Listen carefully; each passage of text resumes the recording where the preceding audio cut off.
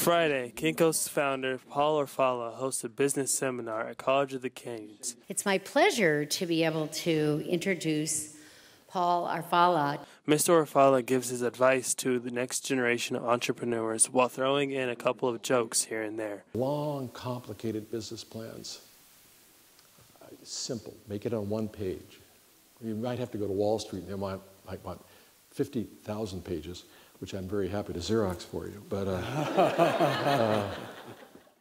he references drug dealers to emphasize how the young generation has more ambition and drive to succeed in the business world. Drug dealers, they know how to hustle.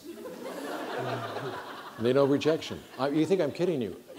They know how to sell.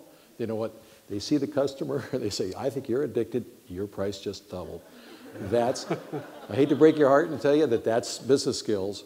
Don't become a drug dealer, but if we could ever harness the skills in the inner city to have the folks realize how innately bright they are. I am always baffled at the business students at USC, and I say, well, wow, these MBAs, they would never think of going out and hustling a hot dog out there. Don't become a drug dealer. I could tell when your mom was shaking her head. I don't want.